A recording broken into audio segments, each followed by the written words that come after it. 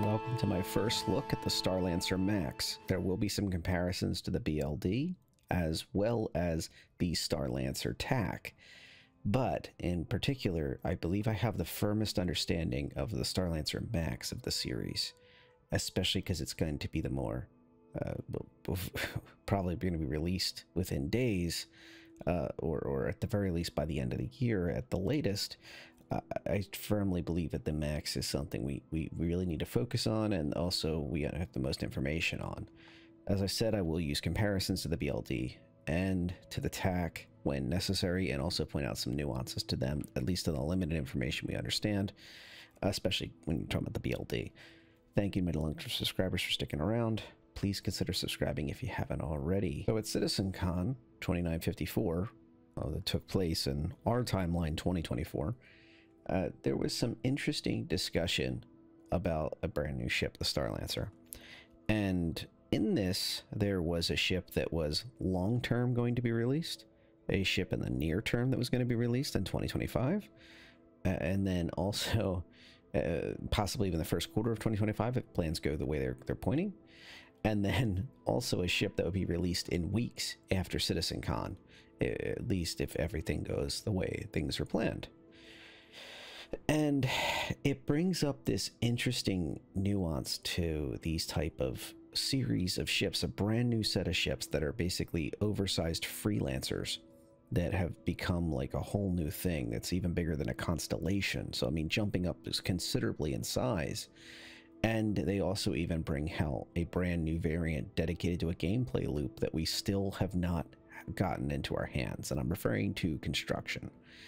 Now, once again, I'm focusing on the Max here, but it does bear the mention that the BLD still retains some of its cargo capacity, 120 SCU, which is nothing to sneeze at, as well as has the drones to build.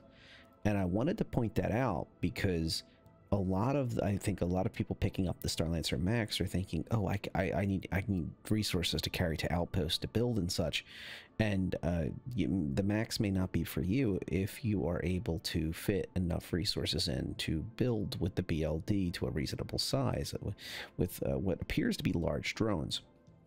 Now, what you see on your screen here now is the Starlancer TAC. So also at CitizenCon, as I talked about, the near-term ship is the Starlancer TAC, slated for the start of 2025. And with the tactical version of the Starlancer, there is a Fury hangar on the top. You can see it between the turrets, the dead center of that concept art. And once again, pulling this back to the Max, you do not have said hangar. You do not have the interior spaces that are tied up by a dropship area for players to exit out of through their seats being dropped down. And you basically build out a large cargo area instead of a lot of this area, and additionally long distance crew quarter areas they have a nice big room in the middle. We are going to go into that room in just a moment, that basically showing what those crew quarters are. In particular on the Max, each and every crew member has a full-on hab that has its own hygiene with its own restroom attached, and that's kind of unheard of on many ships. And the TAC does gain some benefits. It gains an additional size 3 shield, so it's double the amount of shields. However, they have not said on any of the Starlancers what the armor is going to be yet, and I take it as they're pushing the fact, look, it has a second size 3 shield. That's a serious thing, because the other ones only have one size 3 shield, and that is what they are banking on. Now, as we watch this video that we had at the beginning, again, you can see the Starlancer Max, or back to the Max, the nice interior that it has, which is a major selling point for it. An entire pool table, a little bar. I joked with Mason about this. I said it's like as if it's the industrial Phoenix, basically. The interior is that nice for what it is. And it carries a significant amount of cargo, which is its job. And not just a significant amount of cargo, because it has the bay that both of the other two enjoy, but also a forward bay that you will see in a moment it has a trick up its sleeve.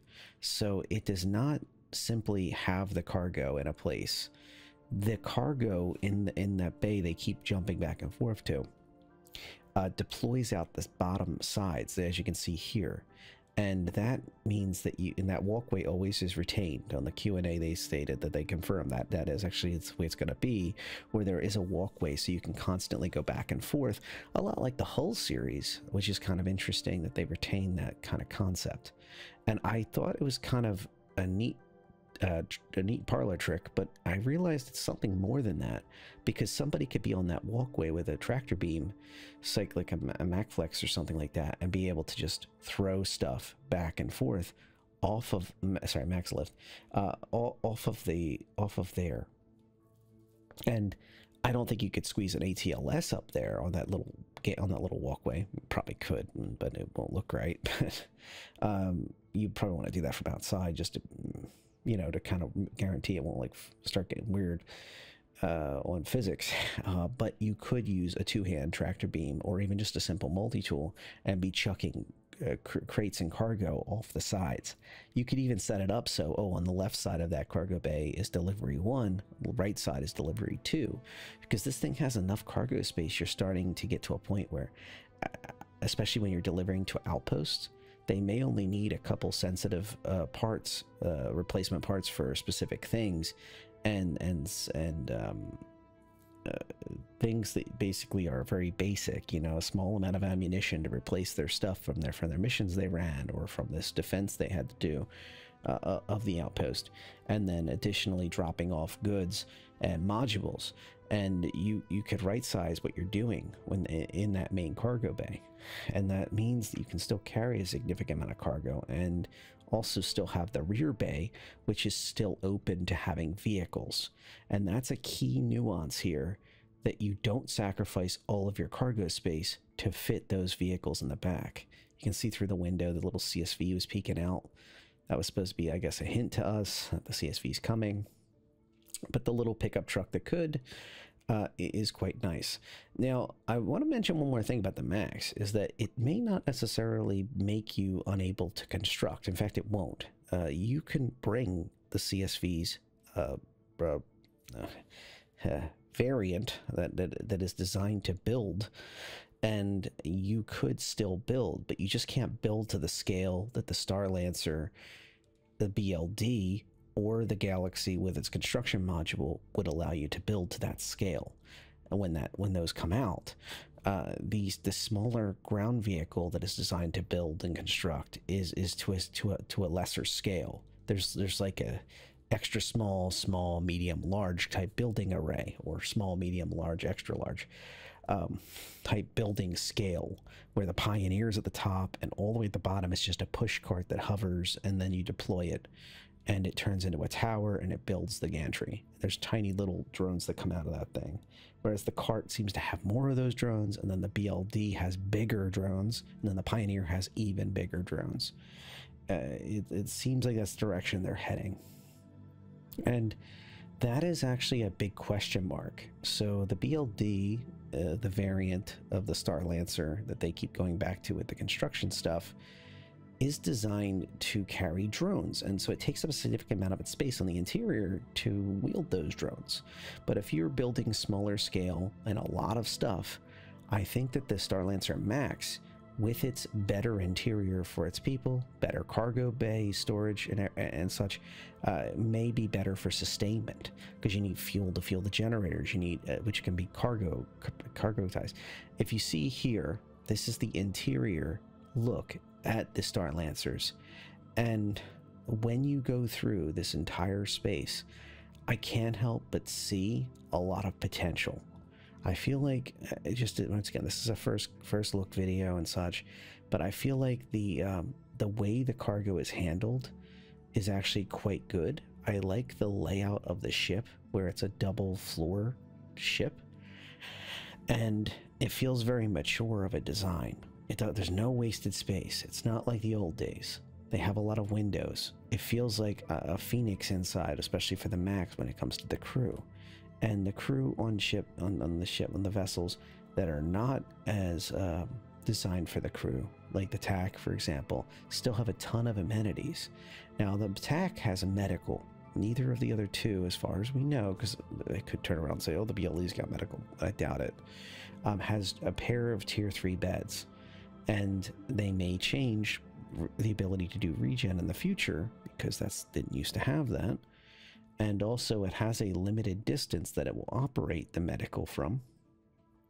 Because back in the day, people with Carracks used to troll people that stole their Carrack by just respawning over and over again from across the solar system. And that created a whole bunch of a mess for everybody involved. That basically there was these pushes. There's an armory in the front there, by the way, right by the cargo, suit lockers and like a small armory. Once again, well thought out ship. I think once again we have to test it, but I think having suit lockers, armory right near your airlock makes a lot of sense. I do want to mention, as I've said on other ships, I picked on the Zeus's, so I have to pick on this one. If you have the suit lockers in the same room as where the airlock opens, and if CIG decides to start volumizing air, where it sucks all the air out of that room when it hits hard vacuum, and there's no air shield on that specific ship, then it will be hard to get your suit on to go outside because you'll be standing in hard vacuum. And if you're not already in a suit, like trading the suit in the suit locker for your suit, and it's just hand wavium that you just instantly change suits, it would be really interesting to see where that would end up in the grand scheme of things. But let's go more in depth about the Starlancer Max, specifically on that layout, and I think we're on the right track here. So this ship was a truly visioned to be multi-crew, or have NPC crew that you're looking to support by having enough habs to support them. You can see here that the bridge is side by side at the front. And then on a ship like this, traditionally, in a lot of cases, the other crew members are kind of set back a little bit when they're on the bridge. And then when they're not, they're wandering around the ship on the other 2 stories, working through replacing relays, managing the cargo, and checking to see if the turrets are working, getting food, setting up things. You can see the pool table area in the center, as well as the bar on the left-hand side. So pool table on the right, bars on the left. And then right behind there is the habs. Now there's hallways that are wrapping around on the left and the right. I've always complimented that having redundant hallways is a nice touch. If you have a ship problem, like such as a hole on the side of the ship, you can go around the other side. However, these are not like contained hallways with, like, you know, blast doors or something. So you vacate the entire thing to air. It would be less protected, but it is what it is. Then you can see that rear cargo area. So as we continue back the other direction, on this other floor, the lower level, you can see the engineering space. Now in the Q&A, they said most of the modules on the ship are in this engineering space. So if you have a friend, or you have the mindset of having a NPC crew member in the future, they'll be able to just be placed in there, or your friend will be able to run that area and manage a lot of the things from there. Additionally, there's the walkway on both sides, on the left and the right, as the main cargo area that has the drop-down cargo areas, that has the neat party trick, that is. And then in front of that is some of the areas that we need to talk about, which include the armory, the suit lockers, and your hidden, on the right-hand side there, your hidden docking system. Your docking collar expands out of there into your airlock area, I'll call it, that room. I think we need to start thinking about those rooms a little differently, because to me, it's not just a hole in the wall. It needs to be thought about like this is an important thing, because if you're opening it up to another ship that's pressurized, that's great. But if it's a damaged ship that has no life support systems working, or if it's to the vacuum of space, you're going to recover things and you don't want to open up the large back, then this is where you're going to go in and out of, and that entire room is now at the very least temporarily out of oxygen, and it can be exposed to high heat, high cold, low colds. I feel like we need to take these a little more seriously. And I wish I'd see more ships that had like a double airlock system where like the one collar part opens, you go inside of it, and then that back closes behind you, and only then does the exterior door open. Unless CIG decides to give every single ship air shields.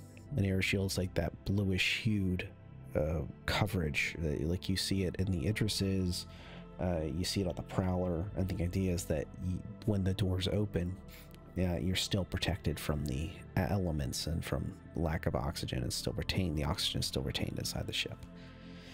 So, but you can still walk through it or pass through it with a small vehicle or ship. So it is interesting what this kind of ship is. I think it's going to be hard limited by the amount of ground vehicles it can carry. I still think a lot of people are going to be looking at your C2s and your M2s to kind of be the backbone of delivering a large amount of vehicles, especially without capital ships here yet, because we've already covered the Polaris and the Idris and the Kraken all can carry a significant amount of ground vehicles. In different roles. The Polaris and the Idris in particular with the ramps have a very nice in and out factor for that. Heck, even the BMM can carry some pretty reasonable amount of ground vehicles if you're willing to sacrifice the vertical cargo area to a certain extent in its main cargo hold. But none of them are in game yet, right? So we have to talk about where is the Freelancer Max? Where is the Starlancer Max in the lineup right now? I see it as one of the most promising ship out of the three.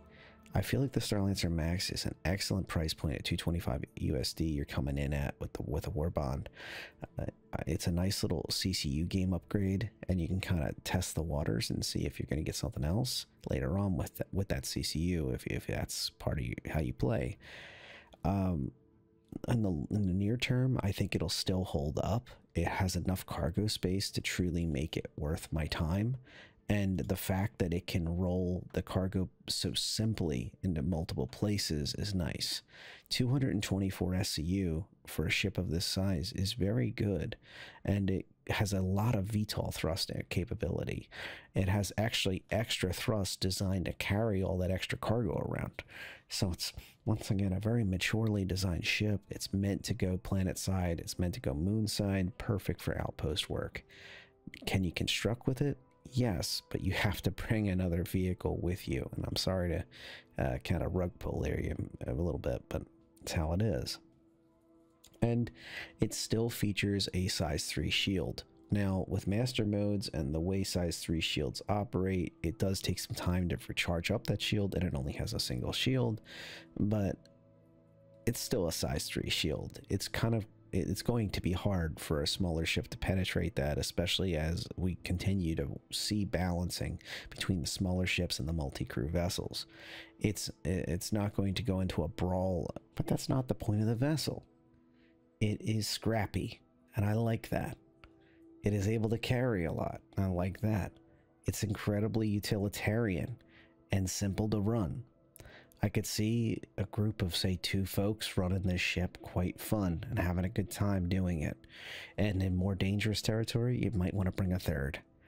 And that's kind of where my place is with this ship. As long as you're comfortable with that, and don't get me wrong, if you want to go solo it and hard run it, go for it. But grabbing a couple friends or org mates and rolling out is going to be a heck of a lot of fun in this ship, especially if you have a wonderful goal of building new empires together. And to me, that's pretty awesome. Take your size 4 guns, take your size 3 missiles, and go have some fun. And go find that horizon. And you know what? Build a small base there. I can't fault that at all. The ship is built for the people that want to use it for utility, and at the end of the day, you know if this is the ship for you. You knew that before you clicked the video. Alright, that's going to do it for me for tonight. Once again, thank you to my long-term subscribers. Y'all have a wonderful IAE. Hope to see you out there. November 22nd when this ship rolls out.